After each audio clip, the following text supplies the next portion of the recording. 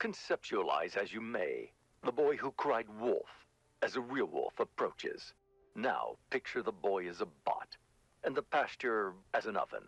As the bot warns all who will listen about the growing danger, he finds himself on a mission to destroy closets, for reasons the bot cannot yet understand. We now return you to Locke's Tales of Beyond.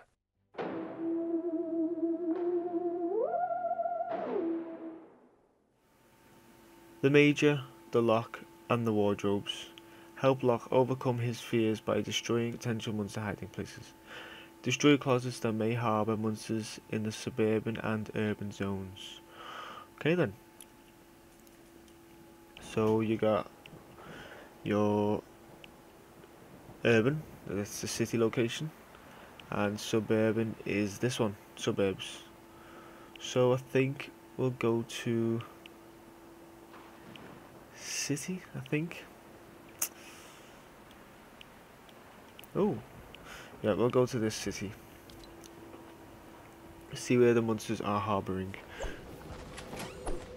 Dan, Hut, Locke, what is our primary objective? Do not leave the oven, sir. What is our secondary objective?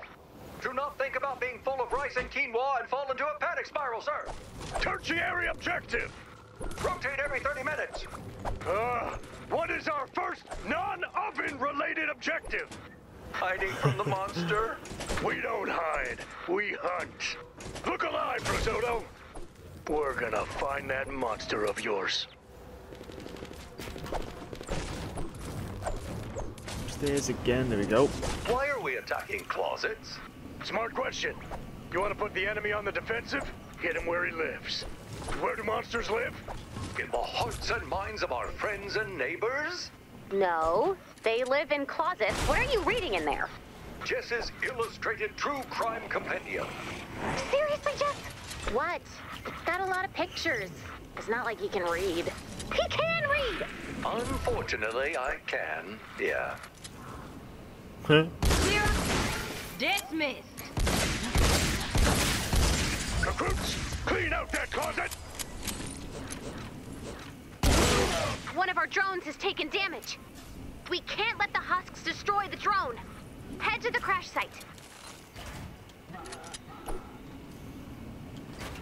Take out those husks.